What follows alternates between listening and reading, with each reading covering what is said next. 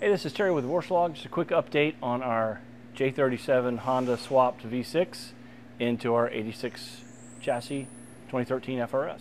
What I've got here is a nearly 40-pound block of aluminum, which we will machine to make an adapter for this second gen J series bell housing to fit the second gen RX-8 manual transmission.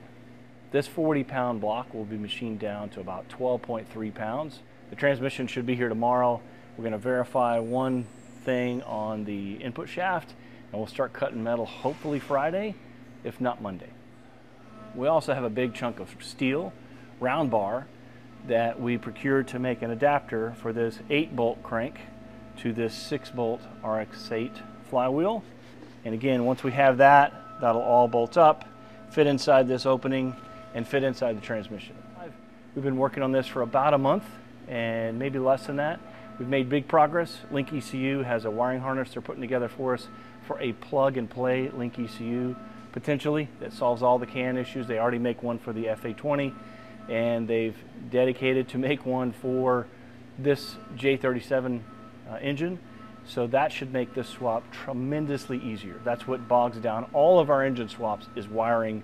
We'll put it in the chassis next week, make transmission crossbar mounts, engine mounts, and we'll talk to Sean Yearwood at P2R, get his upper intake plenum, get the adapter flanges for the exhaust, and we'll start bolting this thing together. We should have this thing running before the end of the year. That's the goal, and get it on track for next season, where I'll be driving it in SCCA Max 4.